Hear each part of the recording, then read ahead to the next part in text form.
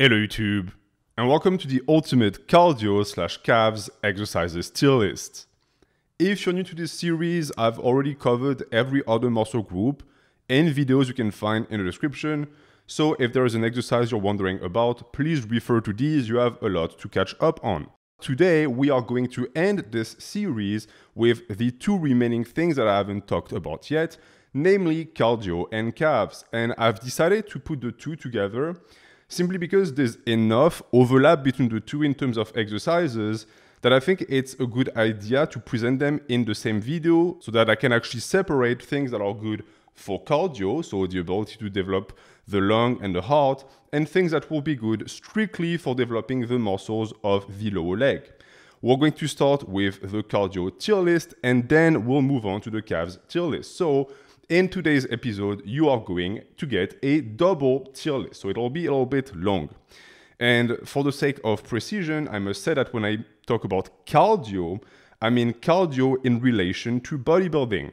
So I'm not going to be judging these exercises based on how good they would make you at a sport, right? If there's a cardio exercise that makes you a better basketball player, that's very well, but it really doesn't come into account here. I don't really care about that.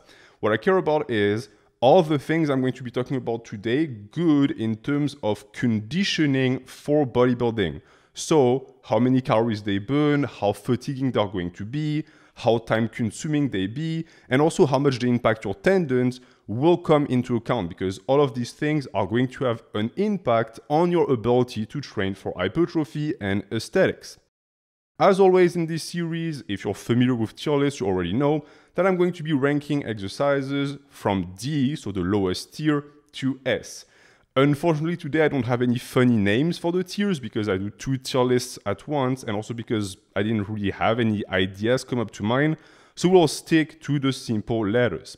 And naturally, the more useless at conditioning for bodybuilding a cardio exercise is, the lower it is going to be. So the ones that are going to end up in the A and S tier, you already know, are going to be absolutely amazing at turning you into a beast.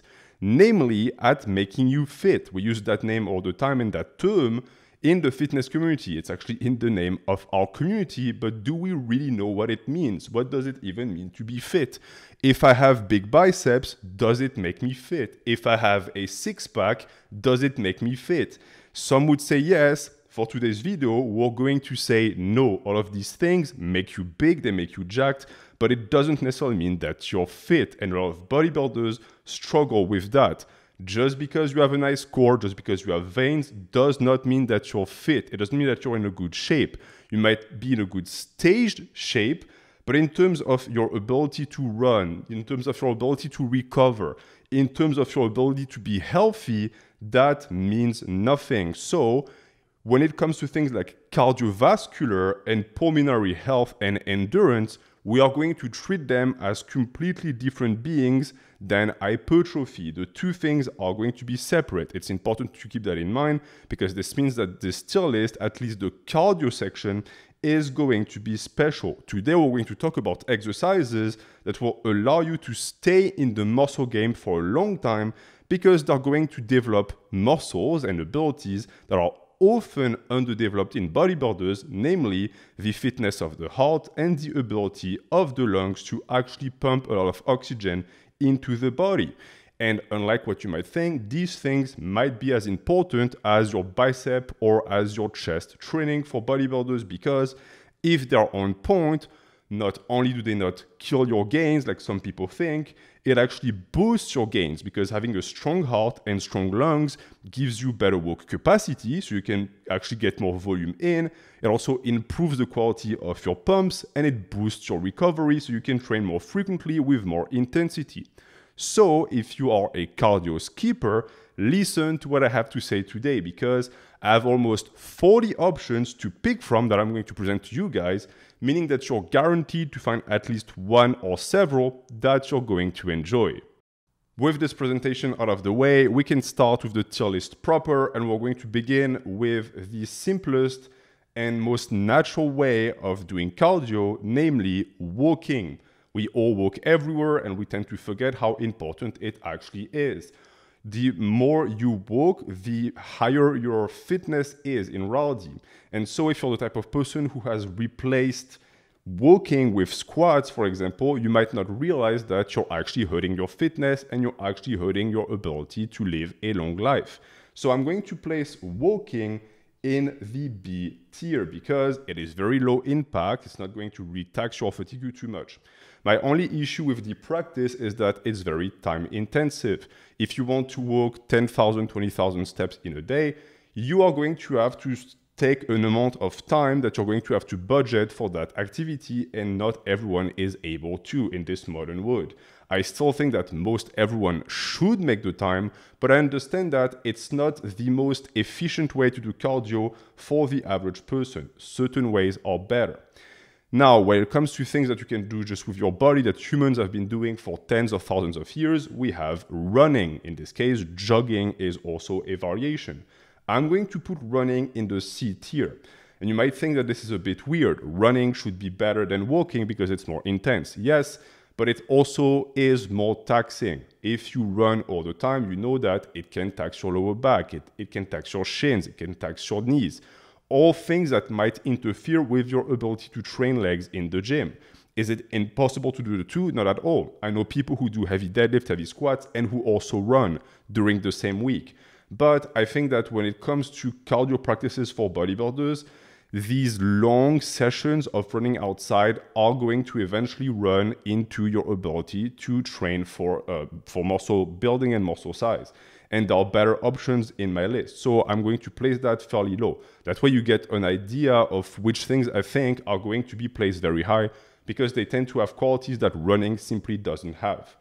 We have, in that same vein, long distance running. And for the same reason I placed running in the C tier, long distance running is going to be in the D tier because it's a specialization that takes you far away from hypertrophy training. You're going to have to, for example, reduce your muscle mass because muscle mass is extremely demanding in terms of oxygen. And so this is the reason why most long distance runners are fairly skinny because this is what allows them to perform. And you might find that if you fall for the long distance running, not necessarily trap, but practice, if you want to improve that one thing, you're going to have to make sacrifices on the side. So this is simply not a good option. On top of that, it's extremely demanding in terms of time, in terms of energy. It is very difficult to run marathons on the side. Some athletes manage, but usually it comes at a price, and it's a price that you are most likely not willing to pay. So if these approaches to cardio are not that great, how can we make them shorter, more intense, make them more taxing and intensive, and also align them best with muscle building? Well, I think that sprinting does that beautifully well, which is why to me, sprinting in terms of cardio options is A tier. It is quite excellent, extremely fast. You don't have to do it very often. If you sprint once to twice a week, that's already a lot. Whereas most people who jog, for example, or who run, have to run at least 3 to 4 times a week to make it worth their time, to improve and to actually get all of the benefits that come with it. The beauty of sprinting is that it's in the name. It's a sprint. So it's short, it's condensed, it's a burst of energy, which also tends to align with the type of training you want to do for bodybuilding. The only real issue I have with sprinting is that you have to really pay attention to recovery. It is actually very taxing, which is what we like, of course, but it could interfere with your ability, for example, to do a hip hinge. And it is actually something that could get you injured because hamstring contraction at such a high pace with such a high intensity effort can sometimes lead to strains and to tears. If you do things properly, if you warm up, if you do your weighted stretch exercises, it will not happen. But I just want to make that clear. This is why it's not going into S tier. So if we have low tax, high recovery walking that's in B tier, and then we have the very intense short burst of energy of the sprint that's in A tier, how can we take the two of them, combine them to make something perfect? Well, this is the next entry on the list, something that human beings have been doing for a very long time. And back then, they were not doing it for sports, they were doing it for survival. And that is fartlek. Fartlek is the practice of running with variations of pace and intensity. So you're going to jog, for example, for maybe a minute or 2 minutes, Then you'll have a very short sprint for 10 seconds, and then you'll jog for another minute or 2 minutes to recuperate, and then you'll do it again. If you look at the history of Native Americans, for example, they didn't call them that, but what is known as the Indian run is very similar. The Indian run was you would have a column of 10 runners, and the one who would end up last on the column would have to sprint to overtake the first person, which means that you would sprint by intervals. And that is the best of both worlds. You get the intensity of the sprints, you also get the slow pace and the recuperation of these jogs or these walks. And I find personally, as someone who has practiced fartlek for a very long time, that this is something that everyone can do because it's very instinctive and it's very, very easy to adjust. That's why you always make sure you never do too much. So I'm going to place this in the S tier, despite the name being fairly ridiculous. You can call it the Indian run if you prefer. But when we talk about things that are ridiculous, but also very good, we have to talk about rebounding. Rebounding is the action of simply, well, rebounding on the trampoline. And it might sound silly at first, but most studies have proven that rebounding is just as intense as jogging, but without the impact on the tendons, because the kinetic energy of your own body weight is not handled by you, it's handled by the trampoline. It also has a ton of beneficial properties for the lymphatic system. It is excellent for recovery. So overall, this is something that I'm going to have to place in S tier because you can do it from home, 15 minutes a day. It's going to be very, very easy on your recovery, and it's going to have a massive impact for the little investment that you put in it. So that's our second S tier. But not every single item in the gym or outside of the gym that facilitates cardio is good. And I think that the next entry on the list is a perfect example, the treadmill. Unfortunately, the treadmill is the worst because one, you're now stuck within a gym instead of enjoying the outdoors and nature. That's already a minus. And on top of that, the treadmill does the work for you. Many people don't realize that, but as you advance on the treadmill, you give energy to the treadmill, which itself gives energy to you. It's a closed chain. And this is why so many people like to go to the gym to walk on the treadmill. But 10,000 steps on the treadmill is not 10,000 steps outside. It is much, much easier. And the amount of calories you burn from it, the amount of muscles you build is almost non-existent. So this is not something I think anyone who is serious about fitness should consider doing. I'm going to place it in the D tier. When it comes to things that people do in order to get their heart rate up, we then have the rope, jump rope. This one is also not that good to me because one, it requires a lot of coordination. All of the time you're going to spend as a beginner on the jump rope is being able to develop the hand and eye coordination to not trip. And you know that if you've ever attempted that. If you get to the level where now this is not a problem anymore, you're going to also realize that jump rope is really not that tiring at all. You can do it for a very long time unless you go at a very high pace. It's something that is going to greatly develop your balance and your sense of rhythm. So for a boxer, for example, it's a good exercise. But for someone whose goal is just to develop the ability to actually lift more weight or recover faster, this is not something for you. It's simply not time efficient. Jumping jacks are a bit better because they remove the necessity for balance and for coordination. So it's much easier to do them very fast and to get a quick workout in. On top of that, they require no equipment whatsoever. Your own body is enough. So I'm going to place the jumping jacks in the B tier. Burpees are in the same category. A burpee is a full body workout in a sense that is going to force you to move through space. And as you know, burpees are extremely difficult. There's not a single person on earth that can get away with doing burpees for 10 minutes and not being out of breath. They are designed to make you out of breath because the entirety of the muscles have to be involved. And on top of that, you jump. And jumping and then catching yourself and lowering yourself down is going to require you to spend a lot of energy. So I'm going to place the burpees in the A tier. I do think that they are an excellent cardio option and they also will build a decent amount of muscle, but they're not the best of the best. When we're talking about a thing that will be directly available to most people who will step into a gym and which will procure a full body workout, I think you cannot beat the rower. It's going to make the big muscles of the back and the legs work with very little impact on the tendons of the knees and the shoulders. and overall is going to make you tired extremely quickly. So this is something that is very, very time efficient, and also that is not going to hurt your recovery too much. To me, that is an S tier. Granted, of course, you do it properly. There are many ways to fuck up the rower, especially if you don't know how to pull with your back and if you don't know how to use your legs. But that has nothing to do with the machine and everything to do with humans being dumb in general. Now, outside of machines, there are also techniques or lifting strategies you can apply in the gym in your resistance training routine to bump your cardio up. AMRAPs being a good example. An AMRAP means as many reps as possible. You pick an exercise and you go very high. Now, most of the time, this also means that what will limit you on AMRAPs will very rarely be muscular endurance. It will most likely be cardiovascular endurance, which is why doing sets of 30 for squats is not that good for hypertrophy, because you will get stopped by your heart and your lungs. But if you apply these AMRAPs in the context of cardiovascular endurance, then they make a lot more sense, because now you will get tired super fast. Nothing is more tiring than high rep squats, and on top of that, it is direct conditioning that is specific to your squat pattern. So you'll still gain muscle and you will become more endurant for when it's time to move heavy weight for lower reps. So I'm going to place the AMRAPs in the C tier. It might seem a bit low, but the reason why I'm doing this is because if they give you that much benefits, you understand that there's also a price to pay. An AMRAP applied to a compound movement is going to be very, very taxing on the joints and not something you should do every single day or even multiple times a week. So you have to use it sparingly. The same goes for the next entry on the list, giant sets, supersets, whatever you want to call them, when you go from exercise to exercise with no rest in between. I use giant set here because the giant set has more than 2 exercises, so naturally it's going to be more tiring. Same as with the AMRAPs.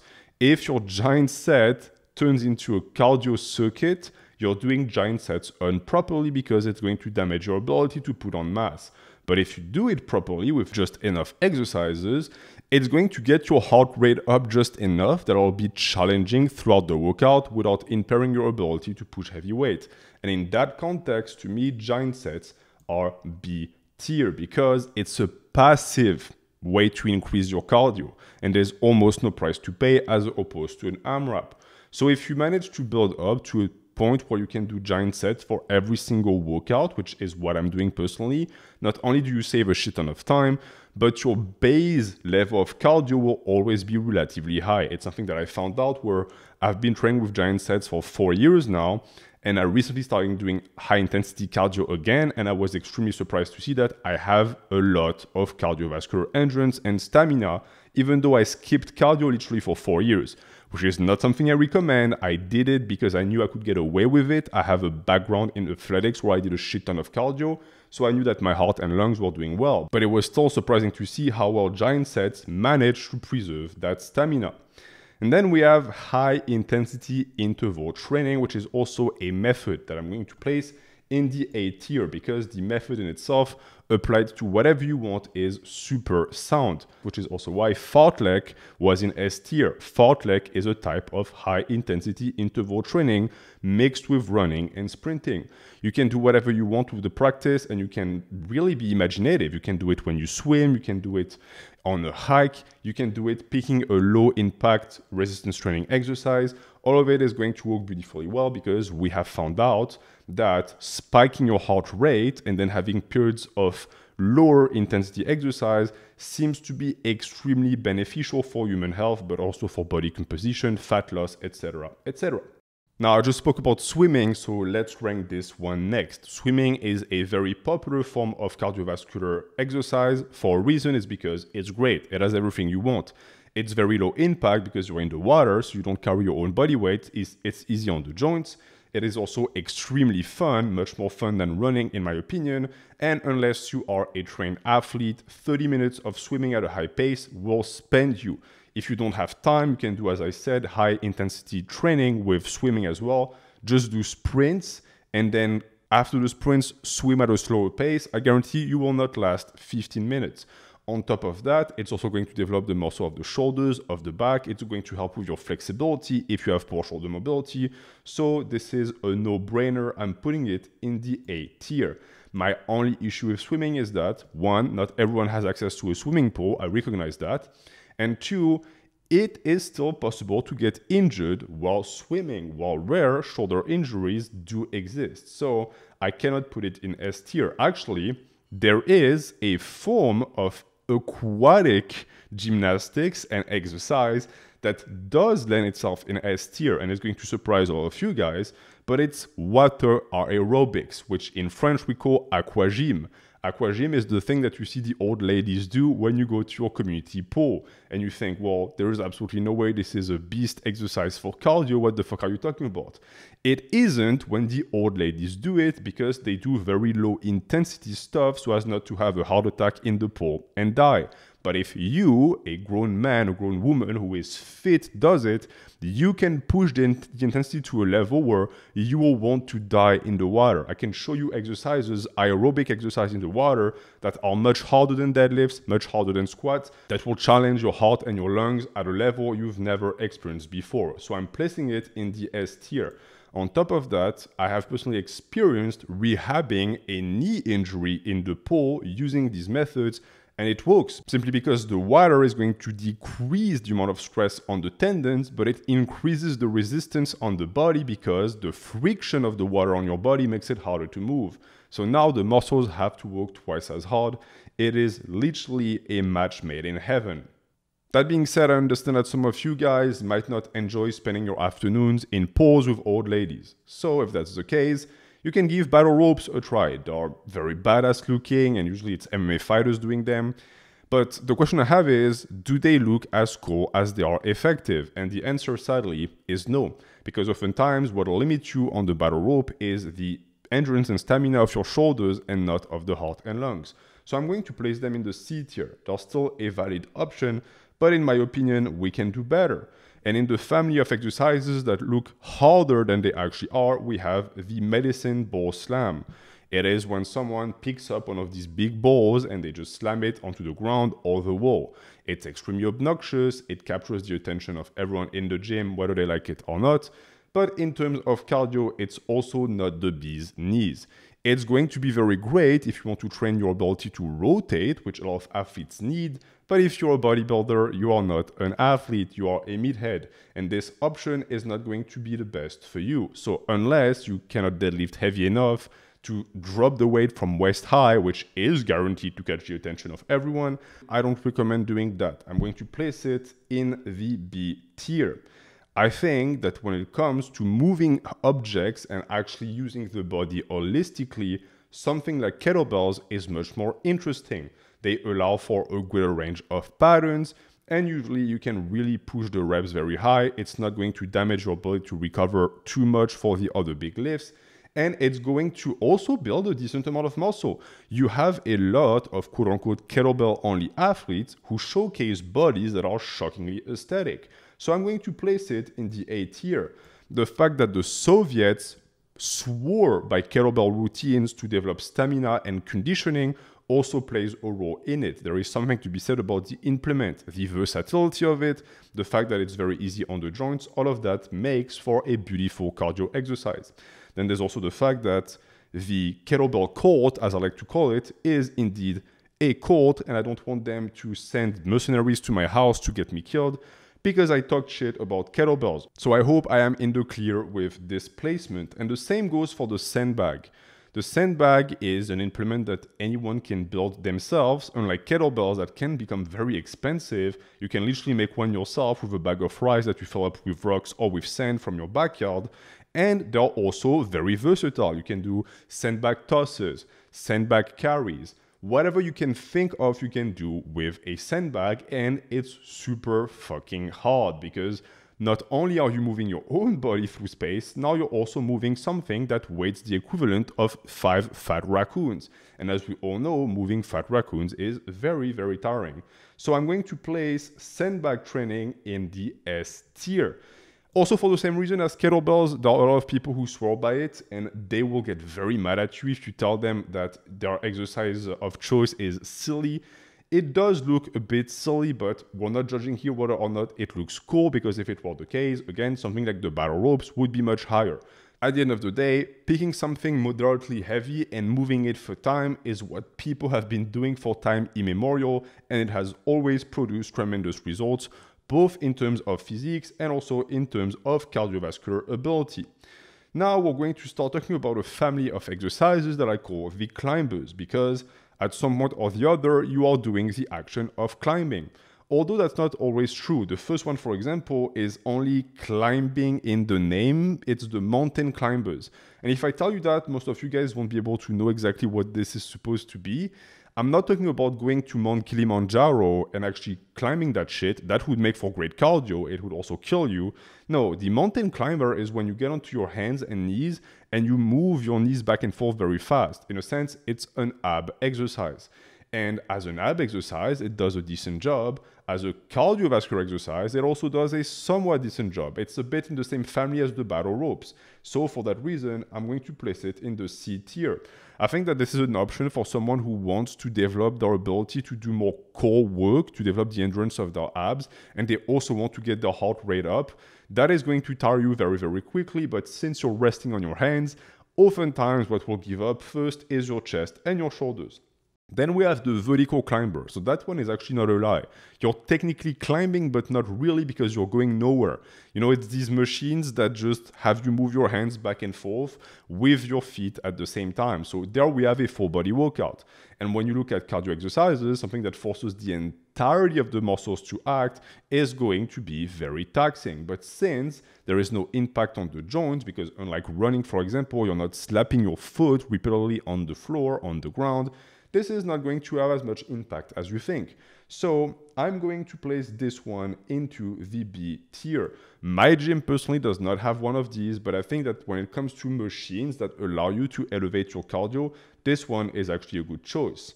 But we can do better. And how can we do better? Well, simply by going back to the roots. What is this supposed to represent and to actually copy? It's supposed to copy the action of climbing. So why not just climb? Well, if you have a rope in your gym, you can just do that. Rope climbing is extremely taxing. It's taxing on the forearms, on the back of the musculature of the arms, on the core. It's a surprisingly good core workout because you have to stabilize yourself throughout the climb.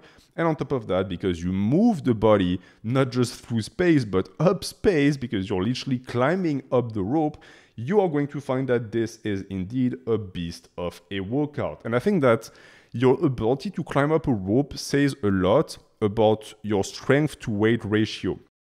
Calisthenics have this ability to really humble people. If you are very strong on lat pull downs, for example, but you really struggle to pull yourself up a rope, you might have weak links in key areas of your body, like your grip, or even like the actual strength of your back. That might not actually be that great. So for that reason, because it humbles the shit out of people, I am placing rock climbing in A. There is an inherent risk of falling if you're clumsy or if you just go to failure, which you should not be doing. So in this case, you can just do the machine. Some gyms have rock climbing machines that are just a rope dangling from what looks like a lat pull down, and you can just do it without really moving your body. Now, the issue with this is that it's, of course, much less taxing, so it's less time efficient, but you have to weigh that around with how much you want to preserve the bones of your pelvis if you end up falling from that rope. Now, the next option on the list is much, much safer because instead of being a rope, it is actually a ladder, and that is what is known as Jacob's ladder. Likewise, you are very unlikely to have ever seen that in a gym for the simple reason that the machine costs $6,000, and who has the money for that? Especially since, from what I know, these machines are very easy to break. But when you look at what they do, they allow you to literally climb up a ladder that puts you at an incline of sorts, which is horribly taxing because you climb on your hands and knees, so the entire body has to work. And so for that, I'm going to place it in the A tier. If you ever run into one of these machines, give it a try. It might become the form of cardio that you enjoy doing the most because you won't have to spend much time on it. There is nothing worse than having to spend 20, 30, 40 minutes doing something just to get a slight elevation in heart rate. That is guaranteed to make you pant like a dog within the first 5 minutes of starting the exercise. And in the grand family of machines in the gym that have that power and that everyone hates and loves at the same time, we have the king of kings, we have the Stairmaster. If you are the type of person who can spend an hour on the Stairmaster, I'm here to tell you that you're training like an absolute pussy. If you actually use the machine properly with a high pace, you are not going to last more than 20 minutes on that thing, I can guarantee you that. And if you're especially a psycho, grab a backpack, put kettlebells or plates in it, and do the Stairmasters for time with that on your back. If you can do half your body weight for 10 minutes at a high pace, you are a cardio monster. So for that, I'm going to place the Stairmasters in the S tier, also because pretty much every single gym has them for a reason. They are, in my opinion, the best cardio machine out there, on top of being very easy on your knees, your lower back, and your hips.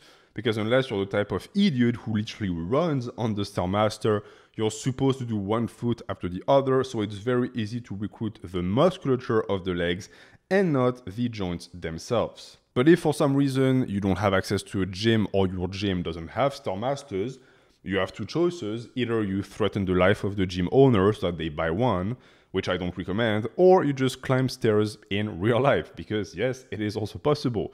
And if you have played sports, at some point or the other, your coach took the entire team, usually on a rainy day, they always like to do it when it rains, and you then just spent a fucking afternoon climbing upstairs until you puked. Don't ask me why they love it so much, maybe because they're fans of the Rambo movies, but it's a bitch and it's a very good way to challenge your heart and your lungs. Now, my issue with climbing stairs straight up is that one, you can fall, and when you fall, it hurts like a bitch. I know what I'm talking about. And two, you have to come down the stairs, which doesn't make for a good exercise. So unless you manage to work this into a high intensity interval training scheme, it's going to be detrimental. On top of that, most public stairs are not maintained well enough, so sometimes they're slippery for no reason, which can be dangerous.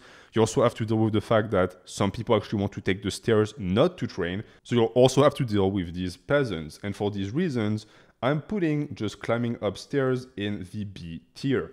In my opinion, it is still much better than long distance running or jogging, but it comes neck to neck with the simple action of walking. Now for the next entry on this list, we're going to talk about a movement that, while natural, is also something that we never do in everyday life, and that is crawling. Unless you're a baby, of course, in which case, why are you watching this video? But if you're an adult, you have stopped crawling for decades and decades. And that's what makes it so good. Because if you actually get down to it, you'll realize that the action of crawling is horribly difficult. It challenges the entire body, it challenges the core, the hips, but it is also very, very taxing for your lungs. So I think that you should give it a try. This is the type of movement that, if you bring it back into your daily routine, might improve the totality of your fitness and health. And for that reason, I'm going to place crawling in the S tier. Also because it takes no equipment and you can use it to scare your neighbors. Try crawling around their houses at 3 a.m. and tell me if they don't move houses in the next week. Now, for the next installment, we're going to talk about bikes. Things that you can have in your house that is supposedly going to be great for cardio. And we're going to begin with the worst item you can possibly purchase if your goal is to become more fit. That is steppers. Steppers, les pédalos, these things that you put on the floor while you watch Netflix and you move your feet back and forth. These things do absolutely nothing, which is why they are so beloved by fat people, also called Americans. This is why I'm placing steppers in the D tier. They do jack shit. They have really no action or stimulus whatsoever. Sure, they're going to be low impact because you're not actually doing anything. Then we have an exercise bike.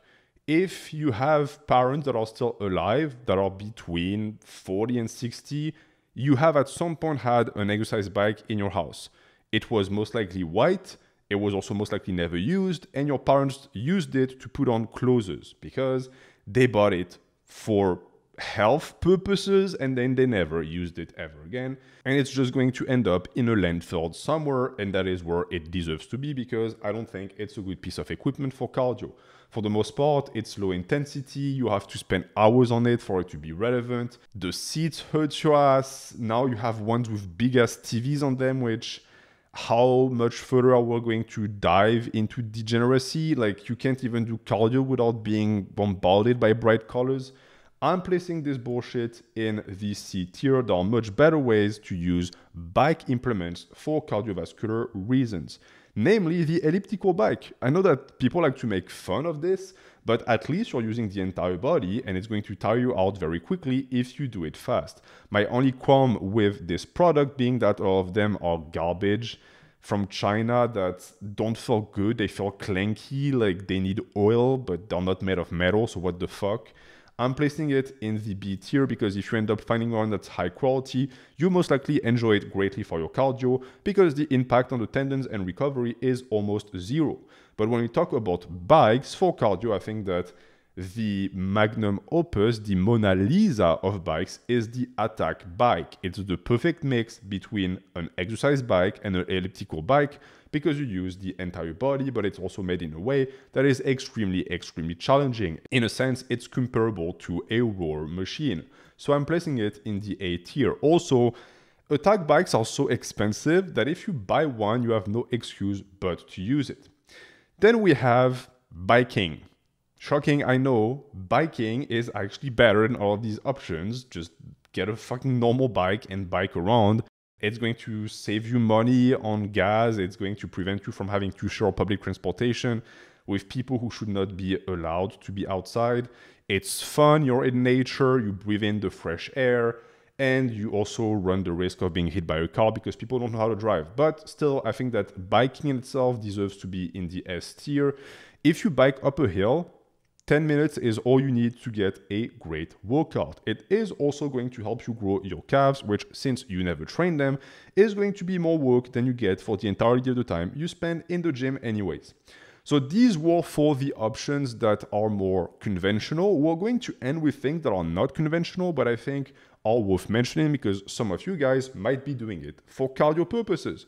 Starting with skiing. So if you're the type of person who skis regularly, you are 1, rich, and 2, you also know how fun it is. And doing something fun for cardio is very important because if it's not fun, you're not going to stick to it. My issue with skiing per se, like the proper activity of skiing, is that the injury rate is way too fucking high. And the types of injuries you get skiing are the worst of the worst because there are ligament tears in your knees. So for that reason alone, I'm going to place skiing in the D tier. Also because it's not accessible at all. It's super expensive. And making cardio accessible is also very important. But in the family of snow sports that might be good for cardio, we must mention cross-country skiing, which is a much safer version of skiing because it's much slower. And on top of that, unlike skiing, where your heel is fixed to the ski, which is, by the way, the reason why the injury rate is so high, is because when you eat shit, you cannot negate the damage by lifting your heel, so the entire knee just fucking goes. In cross-country skiing, you lift up the foot every single time you step forward, which makes it a tremendous leg exercise. Anyone who's done it knows how tiring it is. When you look at it on TV, you think, oh, it must be so fun to just slide gracefully through the magical snowland. Nuh-uh, it's not fun at all. You sweat like a pig, you want to die, but it's a good exercise. So it goes into the B tier. But we can still do worse. We can still somehow manage to turn the magic that is snow into a torture device to transform humans into conditioning beasts. And that engine of torture is called the snowshoe. Snowshoeing is absolutely... It is so hard that it's tough to believe that some people do it for fun, but I've known people who had massive legs, quads and hams, straight up from snowshoeing, not a single squat in their life. And that is simply because you have to fight against the snow. Even though technically the shoe allows you to not get into the snow too deep, you still have to fight against it for every single step. And for that reason, I'm going to place snowshoeing in A tier because anyone who's done it at a high pace know that it really fucking sucks, but it also builds tremendous stamina and tremendous endurance. My only issue being that it also tends to be very hard on the ligaments of the knees, so that is detrimental in my opinion. If you want instead to do something that is going to be much lower pace, much lower intensity for longer periods of time, but with great benefits, you can do hiking. Hiking to me is A tier, which might be a bit weird because if we compare it, isn't hiking just a form of walking? You are right, but it's walking in nature. And I think that being in nature, in the mountains in particular, when you walk has tremendous advantages. 10K steps in your city with like people who smoke cigarettes and pigeons, and 10K steps in the mountains are entirely different beasts. In the mountain, you have uneven terrain, so your ankles, knees, and lower back have to adapt. That is extremely, extremely tiring. It requires a lot of stamina, and it also conditions the entirety of the lower body. It makes you quote-unquote bulletproof. And you also get to enjoy the great scenery, and if you're lucky enough, you can also see Bigfoot. For that reason, I think that hiking is a tremendous opportunity for anyone to get their cardio up, because who doesn't like hiking? But we can make it even better by simply adding a backpack to the experience. And now suddenly we are rocking. Rocking is the action of going hiking or for a walk at a high pace with a backpack with weight in it. And that is the best form of walking in my opinion, which is why to me it goes into the S tier. Because the more weight you use, the less time you'll have to spend doing it to get the same amount of benefit. I also think that there is something to be said about carrying heavy weight on your back when it comes to your posture. Unlike what some people like to think, rocking has the ability to fix your posture. And if you're the type of person who lifts heavy, spending a lot of time, like 15 to 30 minutes with heavy weight on your back, but not so heavy that you cannot move, is going to greatly level up your psychology when it comes to training, because it's going to get you used to heavy loads. And so when it'll be time to move these heavy loads, you will be much more comfortable. How many times have you unracked a heavy squat or picked up a heavy Romanian deadlift and thought, oh shit, I cannot do it? You can do it, but the sensation of the weight on your body makes you freak out. Well, rocking is going to take care of that. And then for the final entry of this list, we have wood cutting, another thing that is quite exotic and done in nature, but I think that it is greatly underrated. So I'm going to put wood cutting in the A tier. It's a great exercise for the back, for the shoulder. It works on your mobility. It also works on your explosivity, because if you ever cut wood, you know that you use the weight of the body that you transfer to the axe and then onto the wood to chop it in half. You don't only use your arms. And if you do it at a fast pace and you have a good technique, it is going to also be extremely, extremely challenging on top of being super fun. If you have watched any Rambo movies or these compilations of people training in nature, at some point or the other, someone is chopping wood, because it is absolutely fucking cool. And as we all know, an exercise that looks cool gains points automatically. And that concludes the cardio tier list. So now it's time to move to the calf tier list. And just to make it clear, I separated them on purpose, because you'll see that some exercises come back into this tier list, but they'll be placed at different spots, because an exercise good for cardio isn't necessarily good for calves, and vice versa. If anything, it's actually the opposite. If a movement taxes your cardio, it's going to be very hard to actually recruit the calves effectively, as you'll see in this tier list. And while I know that the calves are not the most popular muscles out there, and I'll be honest with you guys, I also don't care much about them, I would always prefer having big biceps than having big calves. It also must be said that the majority of people who think that it's impossible to grow big calves are full of shit. Just like with any other muscle, if you train your calves properly, they will grow. They're not 100% genetics like some people would like you to believe. But the reason why these people believe into that nonsense is because they don't know how to grow their calves. They don't know the proper methods to grow their calves, and they don't know which exercises work and which exercises don't. So it's really an issue of consistency, because they cannot stick to it, and biomechanics. And in both cases, that can be fixed with proper exercise selection. So this is why I wanted to make this tier list for you guys, so that you have no more excuses.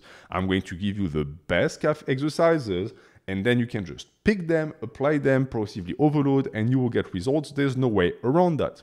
And to give you a good idea of the criteria I apply to calf exercises, to me, a good calf exercise is one that is easy to load, because yes, you're supposed to load it, easy to progressively overload on, so you're supposed to be able to actually track your strength progression on the exercise, allows for a good stretch, because the stretch is what matters the most for calf growth, and also doesn't require too much balance or cardiovascular endurance. We want something that isolates the calves and can destroy the calf muscle in priority, which also means that movements that allow for a slow tempo will also be prioritized, because we don't want wear and tear on the Achilles tendon and the ankles.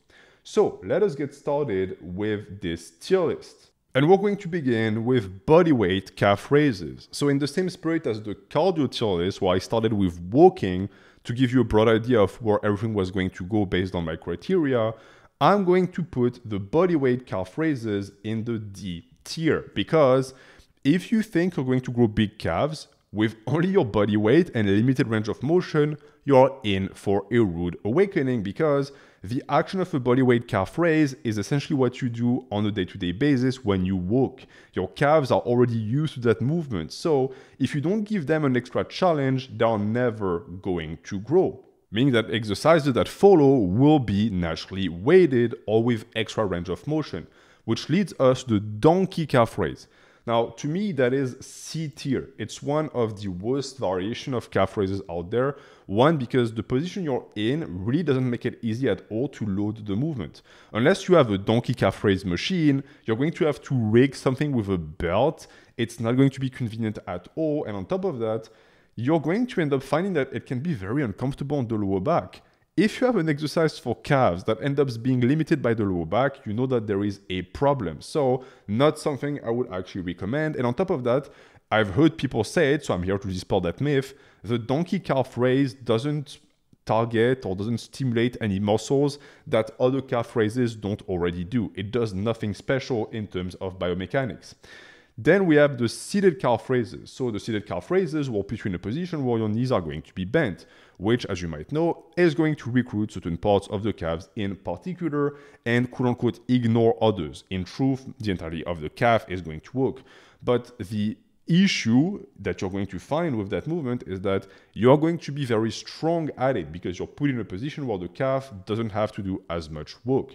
Now, it's made up for by the fact that the stretch is immense, and you can really abuse the stretch by pushing on the weight at the end of the set. So you do a set of 15, then at the end of the set, as your calf is fully stretched, you push on the weight to add additional load so as to stretch the calf even more. That is a method that some people might call beyond failure training, and it's very effective. But it also comes with a host of inconveniences. For example, I have found personally that seated calf raises can be a bit uncomfortable on the knee sometimes if the pad digs into the knee too much. So I'm only going to place it in the B tier. For my money, I've oftentimes found that standing calf raises tend to be much more effective for growing the calves. Now, recently, some studies have come out to actually prove that this seems to be the case, where the majority of the musculature of the calf is activated when doing exercises standing, and you only really lose activation when you're sitting. This is to be taken with a grain of salt, and at the end of the day, I think you should do both. But this is also why I'm going to place the single leg calf raise in the A tier.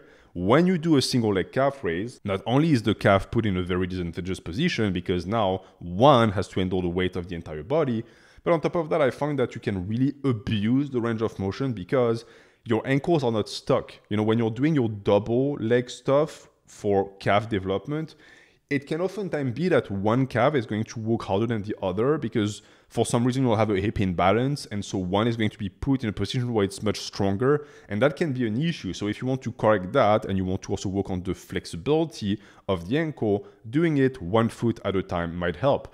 The only problem with this variation that I find is that it can be uncomfortable, and it can also be something that is very hard to load. And this is why, to me, the standing calf raise with the two at the same time is going to still be superior because ability to load is a given. You can do it with a machine, you can do it with a Smith machine. I recommend not doing it with a barbell for stability's sake, but at the end of the day, if you have weight that's pressing on top of you and you actually do your reps with a slow tempo, you're going to be golden. Now, I of course expect you to do it with an elevated foot so as to be able to actually drive the heel into the range of motion. Do not do it with your foot flat on the floor. That's sort of defeating the purpose. But if you do it properly with something to elevate the foot, again, with a slow tempo, you are going to see that the more weight you put on that exercise with high reps, the more hypertrophy you're going to see. This is the biggest anti-black pill calf exercise, because if you stick to it and you get stronger, you will see results. So for that reason, I'm placing it in the S tier. To not be the person who just does these shitty rebounding reps that does absolutely nothing, which is why the dumbbell calf hopes I'm placing in the D tier. These are essentially these like small jumps that you do by extending and pushing on the calves with dumbbells in your hands. One, you're not getting as much of a stretch because the range of motion is shit. The time under tension is shit because the tempo is garbage. You're literally just jumping in place. And on top of that, the challenge you get for the muscle is not even that great because you do it with dumbbells. So unless you're going to do it with like 200-pound dumbbells in each hand, which you will never be able to pick up, you will never actually be able to find a way to stimulate the calves more than they would be stimulated with you just walking around for an hour. And that kills the exercise, because a good calf exercise is something that is going to put a lot more pressure on the muscle than what you do on a day-to-day basis, which might point to plyometrics being a good idea, because with plyometrics, you apply a ton of strength and a ton of energy in the movement because you're being propelled by the calves. So surely that should be much better. Well, unfortunately, that is not the case, because most of the time with plyometrics, what actually allows the body to move through space and which offers the most power, where the power comes from, is knee bend and it's hip hinge. So it's the musculature of the hips, it's the musculature of the quads. You can find a ton of people who are super explosive athletes, who run super fast, who jump super high, who have garbage calves. I personally have gotten, when I was younger, to pretty impressive high jumps, and I have gotten to a point where I was able to dunk a basketball and my calves were garbage because the plyometric that I applied to my training was not best aligned with the hypertrophy of the calf muscle. So for this reason, I'm going to put plyometrics also in the D tier. It could be in C tier, to be honest with you guys, but the amount of stress it puts on the body simply disqualifies it as a calf exercise. And the same goes for running and the jump rope. Yes, these movements are going to make your calf burn, but if it were as easy as that, you could just do sets of 100 with an empty barbell for biceps and your biceps will be massive. The accumulation of lactic acid in a muscle does very little for the muscle to grow. If anything, it'll do the exact opposite, because you will fatigue that muscle in that fashion so much that when it's time to actually use it for resistance training, you'll have nothing left in the tank. So I'm placing both running and jump rope in the C tier. Sure, if you're a boxer and you do jump rope for 10 years, you'll have decent calves. If you run for 10 years, you'll have decent calves. But do you have 10 years? You've been training for how many years in the gym? 3, 4? You still have shit for calves. You don't have 10 years, okay? We have to have you do exercises that will be effective fast. And these exercises are usually the ones that you can load. So these ones go into the garbage. Biking is a bit different, because if you set up your bike properly, which is very important, you can recruit a lot more calves, and it's also very low impact. So I'm going to put biking in the B tier, because in the grand family of cardio exercises that people think is going to blow up their calves, this one might actually work. It's still not super time efficient at all. And if you don't pay attention and your settings are not proper, biking will only grow your glutes and it will only grow your quads. You have to make sure that your foot can actually push and your heel can come off the pedal when you are at the end of a cycle. That is extremely important. But what if I were to tell you that the best way to grow big calves is not to be physically active at all? What if I told you that actually, if you just let yourself go and become a fat fuck, you will grow bigger calves by default? I know, it's something that you've heard a million times before, but I had to put it in that tier list. Being fat is actually a great way to grow bigger calves, and it goes into the A tier. And it's not just there for the joke, it's also there because it shows to us what works with calves. The reason why people who are heavy have bigger calves is because they have to carry that extra load everywhere they go. So every step they take, the calves are put under a lot of pressure. If you look at athletes that are heavyweight, like strongmen, for example, or sumo wrestlers, you will see that their calves are always massive. I insist, but like if you follow sumo, you'll notice that the majority of them have massive fucking calves. Now, it might not be as applicable to you because it's not really practical at all to become obese simply to be able to get bigger calves, but it is in that list that high because, again, it teaches us lesson, and the lesson it teaches us is more weight applied to the calves equals massive calves, which is why an S tier exercise for that muscle would be something like a weighted Stairmaster. You go on the Stairmaster with a backpack with weight in it, and you do it on your tippy toes. You don't allow the foreheel to touch the floor. You're always on your toes. Your calves are going to scream in agony, but if you do it enough for long enough periods of time consistently throughout the week, you're essentially replicating the fat experience. You are replicating what it would mean to have all of that extra body weight put on that muscle in situations where it has to handle that load. So for this reason, I'm placing the weighted Stairmasters in the S tier. Now, this does not mean that this should become your only calf exercise, not at all, because in the same line of reasoning, the calves are an extremely resilient and resistant muscle. They can take a beating. So if you manage to pair your resistance training exercise and isolation for calves with the Stairmasters, you are going to be able to feed continuous amounts of volume to that muscle, which will force it to grow. Many people complain that their calves don't grow, and when you look at the volume they do 6 sets a week. 6 sets a week in relation to what your calves do on a day-to-day basis is jack shit. There's almost no difference. So you have to have the ability to push much, much further. And sadly, for people who still believe in that myth, squats are not going to do that for you. I don't give a fuck how many people say that squats will grow big calves. It doesn't fucking work, because if it worked, we would all have massive calves. Look at the amount of natural bodybuilders that have gigantic quads and no calves whatsoever. Why do you think that is? It's because because I'm included in this, spent years doing all of these squat variations, getting very strong at them, and we did jack shit for calves. And the result is big ass upper legs and tiny ass lower legs. So squats go into the D tier. And the same goes for squat jumps. Just like with plyometrics, the fact that you're exploding up with the weight doesn't make up for the fact that the load is not efficient, the range of motion is not efficient, and there is no tempo. So this goes into the C tier. In my opinion, if you want an explosive exercise where you'll end up on your tippy toes, one that makes a lot more sense if you're the type of person who likes lifting heavy and hates calves isolation for some reason, is the clean pull, because it's much easier to do a pause at the top to contract the calves and then to stay in control of the weight as it gets lowered. You can play around with some type of elevation for your foot. You can also get a decent yoke workout from it. So all in all, that is the type of exercise that I would say is actually fairly decent. I'm placing it in the B tier.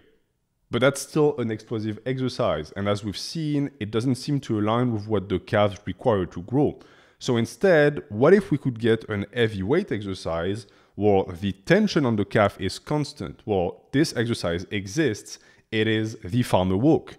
But instead of doing it properly with your heel full flush on the floor, you're going to do it on your tippy toes. As surprising as it might sound, this exercise actually has a name. It's called the toe touch farmer's walk. So you'll select a load that you can do for large amounts of time, maybe 4 to 5 minutes, and you'll simply go on a walk with them with straps. To me, that is an A tier exercise for the calves. But you have to pay attention to the fact that it's still a farmer's walk, and so it's going to be very taxing on the entirety of the body. Something that is not taxing at all for anything but the calves is the next entry on the list, and that is the calf press. So it's doing a form of calf exercise, but on a leg press. And even though the range of motion is not the best, the amount of tension during the active range of motion of the movement is excellent. So to me, this is an exercise that must make it in the S tier. It's very, very easy to superset calf presses. It's very, very easy to include them several times throughout the week, which, as we've seen with calves, is key because you need to have the ability to feed a lot of volume for that muscle group without having other muscle groups interfere. Which is sort of the tragedy of the calves when you think about it, because the reason why so many people struggle to grow them is because calves work in isolation, right? They don't like to associate with other muscle groups. They do their own thing. If you could have compound movements that actually grew the entirety of the posterior chain, for example, and the calves, it would be much, much easier to actually get it done. But alas, it is not the case. And the same goes for a function of the calf that almost no one trains, and that is the tibialis raise. It's something that has become much more popular nowadays because of like knees over toes guy. It's an exercise that is pushed a lot on people who want to rehab shin splints, and it does a tremendous job at that, but it also is technically a calf exercise. The only difference being that instead of training the back of the calf, it trains the front, so it trains the front of the leg.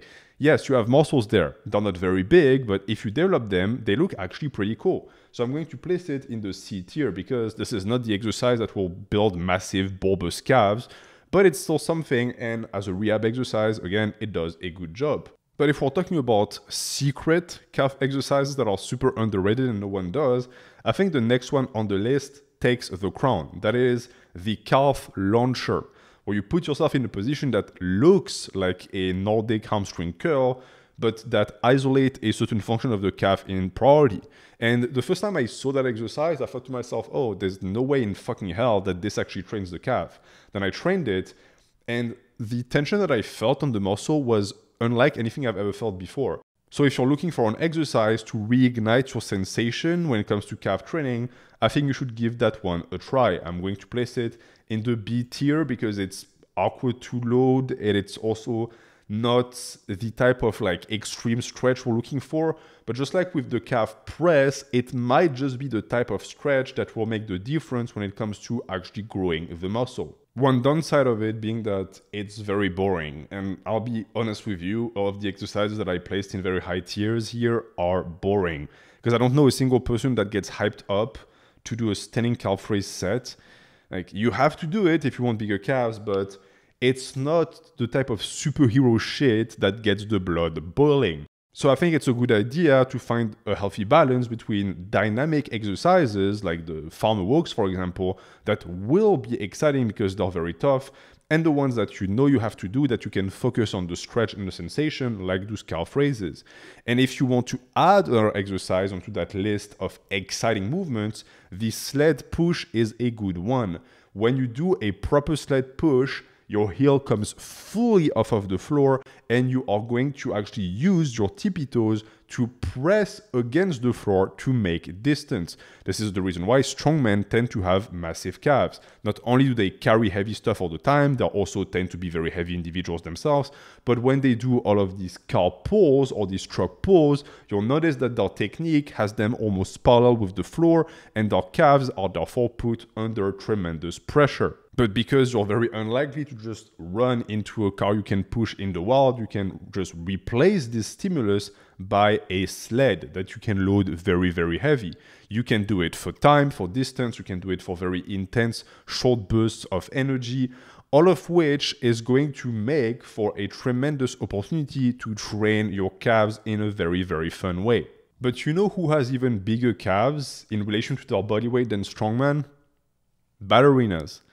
Ballerinas' calves are out of this wood. They tend to be bigger than their upper legs for the simple reason that they train the function of the calf in priority because they're always on their tippy toes. Now, I'm not telling you to cancel your gym membership and become a ballerina. What I'm saying, however, is that we can also learn a lesson from that, and that is that if you just do most things on your tippy toes and you find ways to conserve your balance, your calves are going to grow. So a stupid but effective way to train your calves would simply be to catwalk everywhere you go.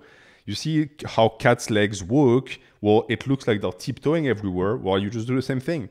Walk on your tippy toes, and soon enough your calves will grow. You will look absolutely ridiculous, and it won't be efficient at all for long distance, but as you've seen, the amount of exercises you can use to directly isolate the calves in the gym is fairly limited, because that's the end of the tier list. That's pretty much that. And some people might see this as the reason why people cannot grow big calves, because we don't have access to enough exercises. But to me, that's not true. Even if there was only 5 decent calf exercises, you should still be able to grow that muscle. The reason why most people cannot manage, me included, is because we don't stick to it enough.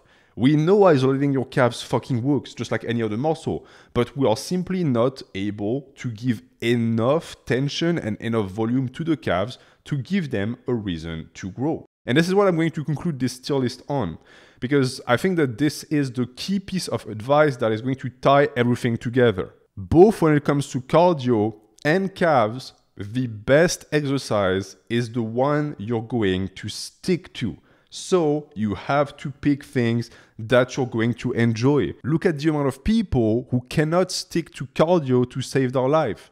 Look at the amount of people who would apparently rather shoot themselves in the face than train their calves for longer than a month at a time. The issue in both cases is that the choice that they made in terms of exercise selection was not the right one. So they were never excited to do it, and so they never did it. So my advice is use these tier lists as an inventory of sort and pick options from the S and A tier. Choose the one that you know you're going to enjoy, that you're going to have fun doing, and do it several times a week. And I guarantee you that if you can stick to this level of consistency for a solid year, the results you will get at the end will absolutely shock you, which is something that you already know because you've done that for other muscle groups. You've managed to get big on other muscle groups. You've managed to improve in other areas. So why would cardio or calves be any different? It makes no sense whatsoever, and you know it, but I hope that this video was a good reminder of it, because this episode marks the end of the last exercises tier list. But fear not, I'm not done with this format yet. I have a ton of other ideas for tier lists related to the domain of bodybuilding. So if you enjoy this series, consider supporting the channel on Ko-fi. It's the first link in the description. You can either do a one-time donation or you can subscribe for a monthly pledge. It might not seem like much, but just $3 a month already makes a big difference, because it's thanks to these pledges that I'm able to treat this channel as my second job and spend all this energy and time making these videos for you guys. And I'm going to leave you with that. Thank you for watching. Have a good night.